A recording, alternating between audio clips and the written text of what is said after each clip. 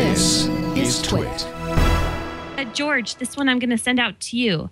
DLR, who's on the chat quite often, and I were discussing about crystals since Gordo had said, I've got some crystals for you.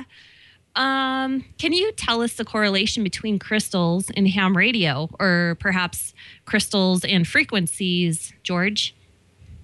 Well, that'd be kind of long to do the whole thing, but in a nutshell, they take a tiny sliver of a crystal, usually just a little flat piece, and, you know, crystals naturally vibrate or oscillate, and you can trim them to make them change frequencies. The size of it changes the frequency of it, and that's how they use to adjust the precision frequencies on a receiver or a transmitter is through crystals. Now, we don't see them as much anymore in the newer rigs, but all the older rigs use them to have a good stable frequency. Bob's, anything you can add to that? Absolutely. Here I have here's one on 3885, and here's one on 7260, and this one's on 7195. And let's see, let me get out of the way here. You see that little yellow guy back there? Well, I don't know if the microphone's long enough here. Yeah. Watch this. Let's see. I think I can show you. There are slots in here that you plug the crystal into. Hey, plug the crystal right into the slot.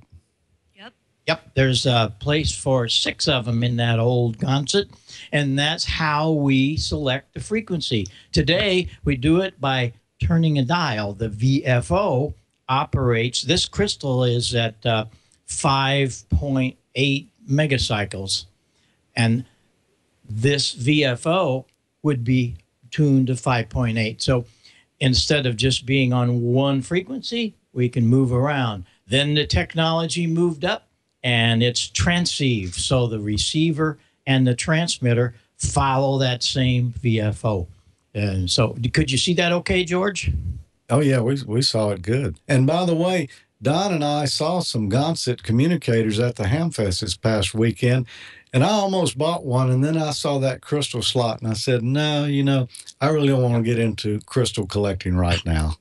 And, you know, they used to call those little crystal radios, they used to call the ones that were totally crystal controlled, they used to call those rock bound because you couldn't move off those frequencies, especially the CW transmitters and receivers back then, you know, that people started off with the novices years and years ago. They were rock bound to that frequency because there was no tuning knob. You change frequency by changing crystals, right, Bob?